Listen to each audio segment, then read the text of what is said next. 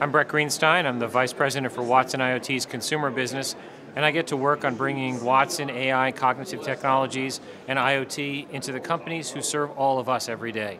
Automakers, hotels, telcos, everyone who brings things to regular consumers. It's clearly come from user engagement. I think what the Internet of Things really brought to all of us was the potential that all these connected things could now engage with us in new ways. Some of them are displays that might present new information, certainly voice interfaces that leverage Watson to be able to better understand us.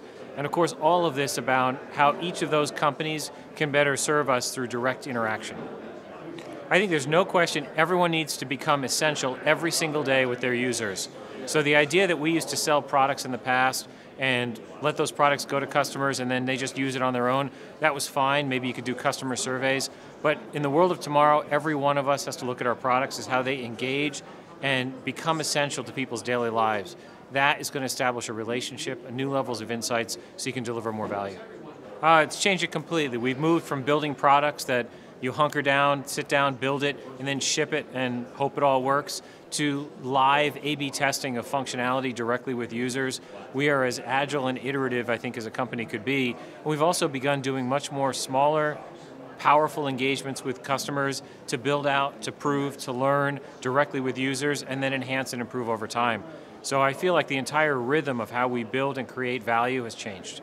So today, each of us might have one or two connected things in our homes, maybe some of us a few more if you're a little geekier, but that's going to move very, very fast, and we're going to look down at our homes and realize 10, 20 things in our lives are connected, whether it's cars or appliances or other things, and suddenly new services will emerge from that. So 2 years from now, we're going to be looking at mainstream companies providing services for aging in place and for taking care of our families and watching our pets.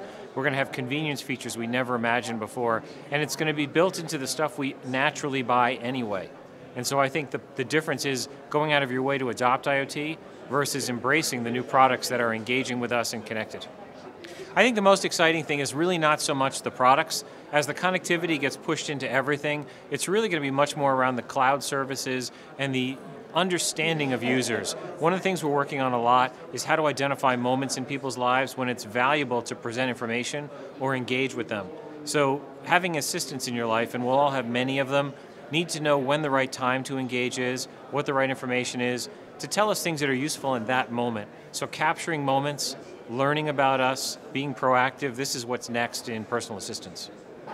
I think all of us have emphasized the devices and the value of cool connected things, but I think it's time to focus more on the human experience and to put more emphasis on how conversational interfaces, how building of understanding of people is changing the way we live. I think the idea, for example, that I might keep an eye on my parents as they get older, naturally through systems that they might engage with and I can engage with, is kind of life-changing. It might allow them to live in their home longer. It might allow all of us to be less stressed in our lives. I think we should focus on that experience change that's occurring and what connected things and IoT are enabling for all of us. I think for each of us, as we bring AI and voice systems and IoT into our lives, I think it's time for us to expect a lot more on privacy and data security. We are certainly bringing in technologies that help us live better, but that comes with a lot of data about each of us, and I think we need to expect companies to embrace privacy, to not market our data, to help companies better secure what they're learning about us so they can deliver value in a way that is not a risk for us individually. And I think that's something we focus on a lot in IBM, and many of our enterprise customers are focusing on as well as they reach their consumers.